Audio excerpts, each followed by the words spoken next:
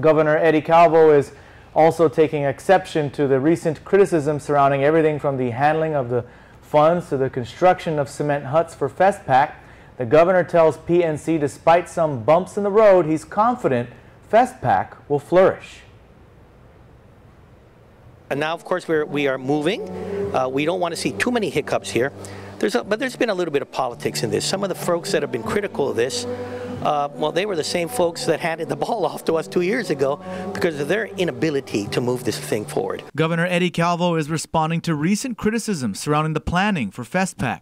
Criticism about how funds are being spent, and criticism about decisions to build cement huts. It's a decision his spokeswoman said was made so that the money spent on FESTPAC went towards permanent improvements to the Chamorro village and Hagatna. I want to first of all congratulate all those that are involved with FESTPAC, particularly to Rose Ramsey, who's been getting a lot of criticism, but you've got to understand 2 years ago, those that were organizing this event, it really was at zero, needed help and came to us.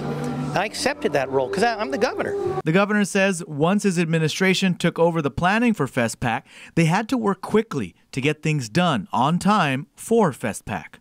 And at the same time, we understand that we got to do it the right way. So it's important that we do it the right way. So that's why we've been looking towards advice, and whether it's from a public auditor or from the Attorney General. After concerns were raised about funneling FESTPAC procurement through an event coordinator, the public auditor and Attorney General both advised that the Guam Visitors Bureau take over the procurement. Now, GVB's board has agreed to do so. And now the governor says he wants to cut the politics out of all of this and work collaboratively to get FESTPAC done and get it done right. We're still going to make sure that it's a successful 12th annual Festival of the Pacific Arts, and it'll be the best Festival of the Pacific Arts in the history of the event, and it's going to happen here on Guam.